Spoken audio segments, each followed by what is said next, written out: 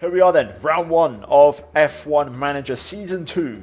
Your eyes are not deceiving. Sebastian Vettel, Fernando Alonso in the Aston Martin.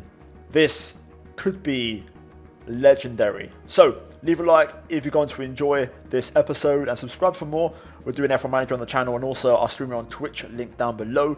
And yeah, we're going to get into things. Round 1, Bahrain. We've got a bunch of upgrades, so let's get into it and let's see what's new. So yeah, just to kind of recap, we've done a new front wing, which we have for this race, along with a new rear wing, side pods, and finally underfloor.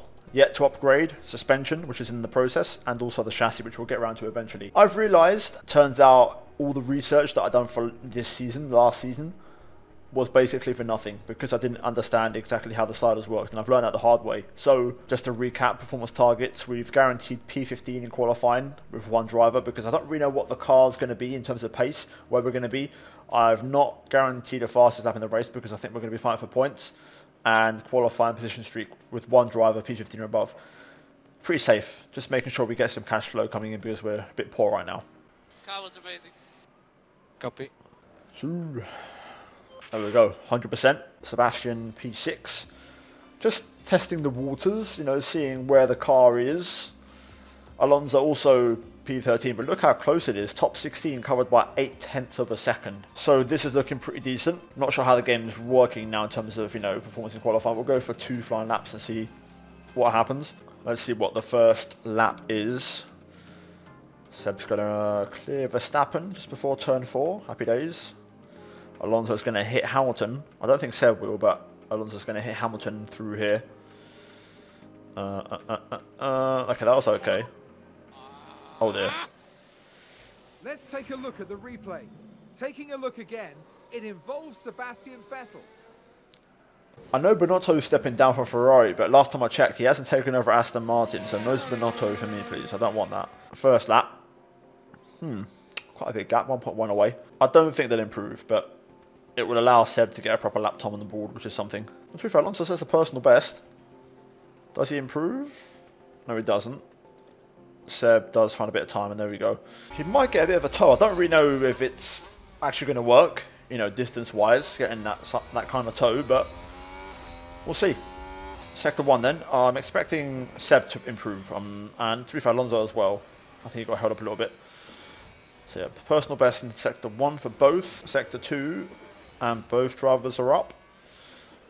Okay, happy days. Come on then, boys. Let's see what we've got in the tank. Zhou has just improved. Come on, let's try. We could actually get out here with both cars. Alonso, yeah, P12. Sebastian, P16. Right, so there we go. Sebastian out. Just out. Very close. But there's a new sheriff in town. His name is Fernando Alonso. So yeah. Those are the margins. Seb just missed out.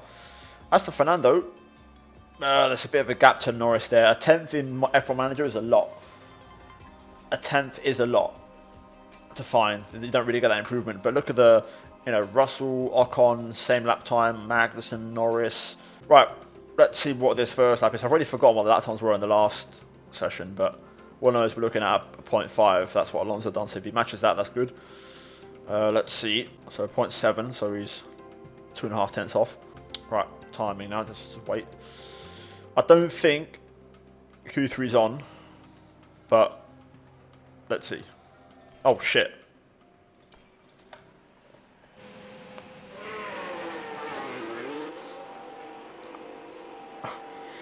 I didn't mean to go times 16. I meant to go times 8. I accidentally double clicked.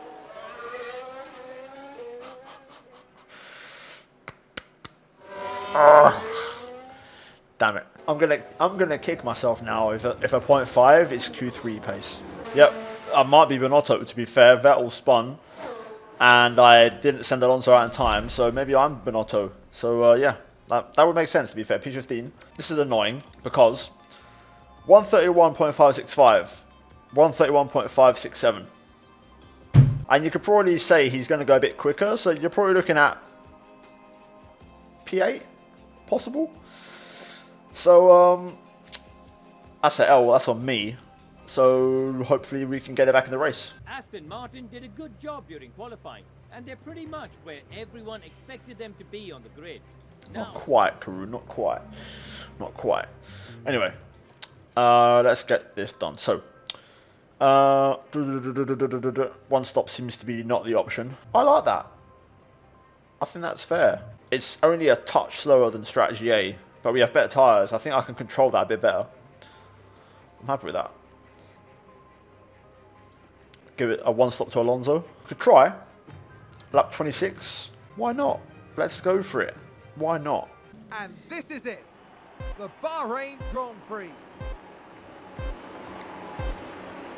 Let's do it. And it's lights out and away we go. Off the line then. Let's see how the Red Bull powertrain is going to help us in race trim. Down to turn 1. Steady, steady.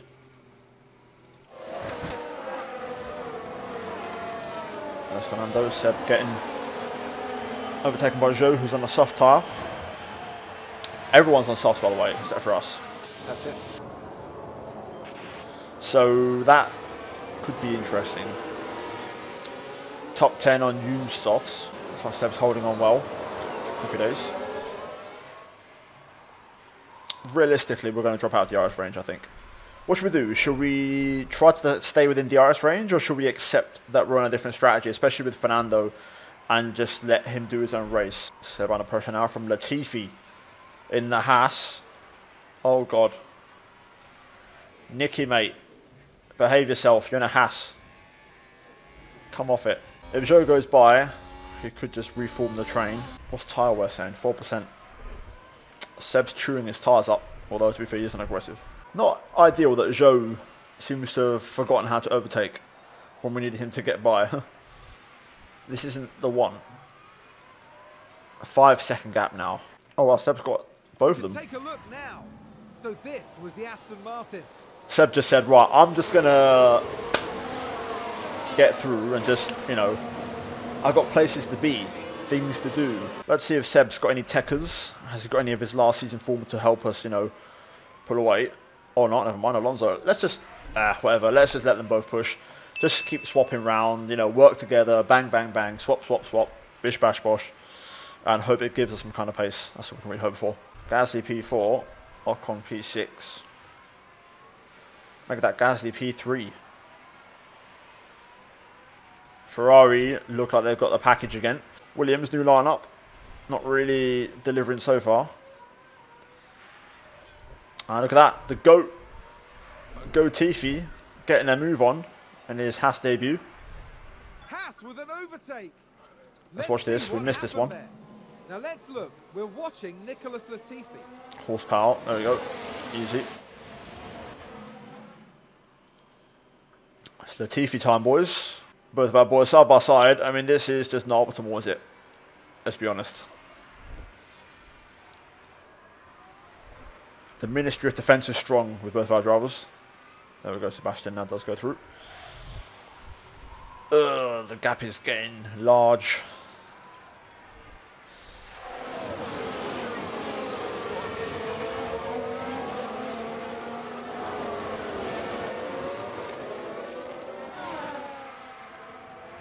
And that's the lockup.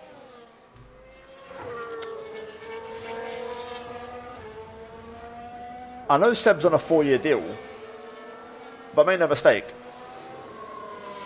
The levels are the levels. If the levels ain't levels, then the door is that way. Yeah, I could swap to be fair. But even now we're kind of just ahead of schedule. We'll have to go back to tyre saving. Here we see a rare Zhou Guanyu overtake. So, this is going to move Fernando up. Deal with it a little bit. Considering it's a one stop, out ahead of Sainz, that's actually quite encouraging, to be fair. Ahead of, you know, basically the person who's battling for the race lead, that's actually quite good. That kind of renews some optimism and some faith in me that the one stop could actually work with Fernando. Tyre was looking really good now. I'm expecting Latifi and Zhou to pit this lap or the next one, give or take. So then Sainz would naturally catch up to us. So we could actually just follow Carlos in the DRS especially if we leave Alonso on aggressive. That could work.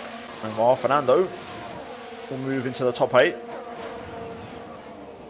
And there goes Carlos Sainz. Oh my god, that was a horrible apex park. Latifi's putting a shift in, by the way. On that soft tyre. Fair play. I'm confident we can get points with Alonso. There we go, up to P3 now. More cars in the pits. Seb will also gain a few places. 3 abreast. And is at the back of the train by the end of it. Alright, that's the end of that then. We'll just leave Alonso in aggressive to push on tyres. I'll leave Alonso on aggressive. We can't afford to use much more fuel. Alpine just advanced. Alonso is going to get danced around by everybody. But then there's a gap to Norris. So I think realistically we could be racing Norris today. My gut says P11 with Albon. That's a pretty safe margin, but let's see. Fingers crossed a hard tyre actually is fast and works well. Seb's recovered okay, to be fair, after the spin. He's done well to bounce back. So Seb into the pit lane. Alonso still in this scrap. Well, Seb down pit road. Let's see what the pit stops are like. We had, of course, that delay from the reg change. So I'm expecting like a 3-second stop. 2.8, okay, that's not too bad. But they're going to be slower this year. Alonso still stuck in. Seb needs a safety car, or maybe even a virtual safety car to get back in this race, realistically. He's the only car on soft now, though, so it will remain that way for the rest of the race. So Seb will be on the better compound. So we'll see how he gets on. We'll leave him in standard modes for now.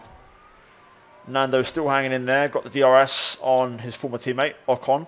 We'll take a bit of pain on this stint and have slightly better tyres for the last one. Here comes the radio. I've been wanting to see this. According to Alessandro, this should be interesting.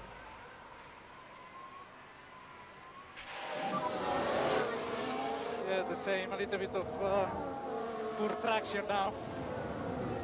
Traction issues. Alonso's got no pace to hang on to DRS. Let's just take one more lap pain and then we'll go for the hard tyre. Sebi boy, getting stuck in. Let's let him use some of the boost. Alonso's going to pit. Oh no, you've got to be shitting me. Not now. Oh, don't park it. Not now. Oh. Big lock up there.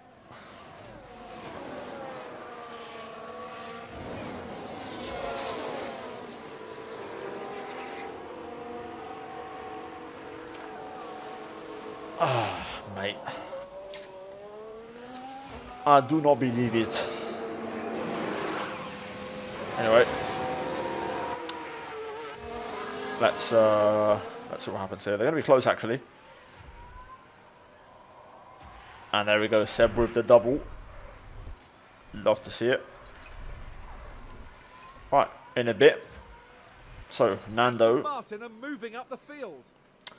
Nando has to save. We will give the instruction to not fight teammate. We don't want to waste any time here. Seb's on a different strategy. Let's see, there's the swap. So Seb goes through. Seb's on a mission. So this is a good car to follow right now for Fernando. If we can just keep him there. So let's go with Seb here. Let's see if we can get stuck in. But also push with Fernando to try and get past Zhou ASAP. We don't want to waste any time getting these overtakes done. So we want to get these done snappy, quick, rapid fighting. So Seb through. Alonso through. Lovely stuff. And that is encouraging, by the way. That's not bad, you know. We got a chance here. We're not out of this yet. We're not out of this. For the end of Seb's stint, I might have him sit behind Alonso and get the DRS and try to save fuel a little bit after the shift. We'll basically swap them around again so that Seb kind of stays in the race. We will let Alonso go now. Reserve driver is Felipe Drugovich, who will be driving next season. And it will be to replace either Alonso or Seb, I think. We just need to charge up. Yeah. Kind of wish I'd given Alonso a bit more than just a one-year deal now, to be honest, but still, we'll work on that later on. I hope Seb can hold on. I'm concerned this might not be enough, but I'm guesstimating. But a pit stop here, I think Alonso would be around where Bottas is. Go, go, go. Oh, look at this. Look at that. Oh, please give me a replay of that. That is sexy right there. By the way, Alonso What a move, son. Up the inside. That was excellent for Fernando. We've also caught up quite a bit actually. We've gained 2 seconds on Albon. Seb's dropping right off. What's going on here? A bit further back than I thought. So in that case, we're looking at Russell. We're ahead of Russell. This is going to be the car to follow right here. This is what we want. I might just leave him in standard modes though. I'm not confident we're going to have the pace to hang on easily. Right, now this is it. Russell's in. This is the one. If we're ahead of Russell, we're possibly looking at a couple of points or a point today. And I think we're going to be ahead just, but Russell's on a fresh soft tyre, which isn't ideal. Russell's right behind, so let's see. P11 right now. Ricciardo, I believe Bottas has to stop as well. So Russell and Stroll through. That was easy for them. I will try to use a bit of push to keep up, but I'm not too confident. You can see we're just not there, pace-wise. Ricciardo, Bottas in the last 2 cars to pit. Bottas onto the softs. Ricciardo already on them. They're going to be close. Pit lane. Yep. So make sure you get your pit limiter as you come in the pit lane. So yeah, 11th for Fernando. It would have been P10. Obviously, Russell and Stroll just got by, so we would have been in the back end of the points. But it is what it is. Might just pit Fernando for softs, to be honest, and just go for a fastest lap, maybe. Right now, P11, we're still just on the cusp. If one car drops out of the top 10 and makes a mistake or has a crash, we're in. So, yeah, well, I'll say that. Everyone goes through. Right, let's do a 1 push lap with Sebastian, have a bit of fun with it. Seb, fastest lap and blast past Latifi. Good chance that could be the fastest lap overall, to be fair, because he got a bit of DRS as well, for good measure. We will bring Alonso in for a soft tyre attempt. Go. Soft fast lap attempt. Okay. I just find it funny because I think Sebastian's going to finish ahead of Alonso at the end of this race. P10 3. Copy. Right, let's get that done. Decent stop. 2.8. And we're going to get straight back underway. Have just gained a race position. Alonso just stays in front of Zhou. It wasn't on my agenda to have Sebastian Vettel and Latifi in the Haas battling all race long. That was not on the postcard. That was not part of the plan. Push mode now early so that it gives him time to understand and the AI to react. As long as you get DRS, which I think he has, yes he does. Okay, now this is the fastest lap attempt. Here we go. There it is, new fastest lap of the race. Fernando Alonso in the Aston Martin. Definitely could do a stick in that in the thumbnail just to help attract some viewers. Come on, Seb, let's get the fuel back. Seb's tyres have dropped, by the way. 4 laps in full push mode, and it's just absolutely ripped the tyres apart. Anyway, job done. Fair play, Charles. Oh god, not like this. Thank God for that. How has Latifi been such a problem? Check it flag. Check it flag. Well, it was a race full of struggle. Tough day. On a one-off lap, we blitzed it. I mean, Alonso even got the fastest lap of the hard tyre at one point. So, there is some pace there. Like, there is some raw pace. I mean, Alonso should have got Q3.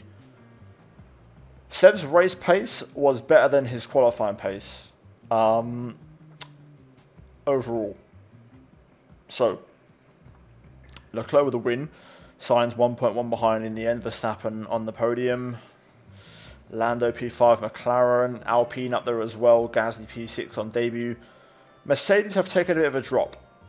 Looking at the race, Hamilton 8th, Russell 12th. Mercedes have dropped back in the off-season. AlphaTauri looked promising on Friday. Dropped back a little bit in the race as well. Yeah, a lot to learn. A lot of information, you know, that we'll take away from this. That's a hefty bonus though, not bad. Decent bonuses for both, to be fair. Alonso's got a higher growth potential than I thought. 4 mil, we'll take that. Desperately need a bit of cash, so I'm happy to get that money. Right, chassis, here we go. More upgrades. Let's manufacture a chassis. We'll rush it. Okay, let's fix the team hub. Refurbish. Chassis complete. Race review. Staff. Well, boardroom not happy. As expected.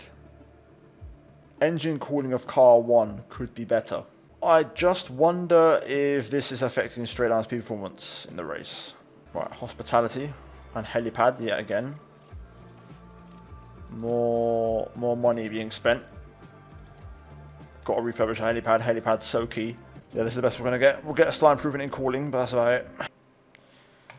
But like intense or intense with capital letters. What do you about this? I'm not fussed. The suspension, which is dog shit on our car, which is, I think it was the suspension, right? That was the weakest part of our car. That was the issue, suspension. Once this arrives in 8 days, I will spend everything I've got left on CFD and wind tunnel on a new suspension, and it's going to be a suspension that will help us out. But like, we'll just go for one more upgrade, but we've got to wait 8 days. And I don't think the next race is a back-to-back. No, it isn't. So we just got to suffer Jeddah. We get through Jeddah. We'll get the suspension going. Monaco is the one, man. Monaco, Spain as well, but Monaco, low speed, that suits our car. That's the one I'm looking at. So yeah, we'll leave it there. Upgrade-wise, we know what we're doing. We'll keep improving. Right then, work to do. Work to be done.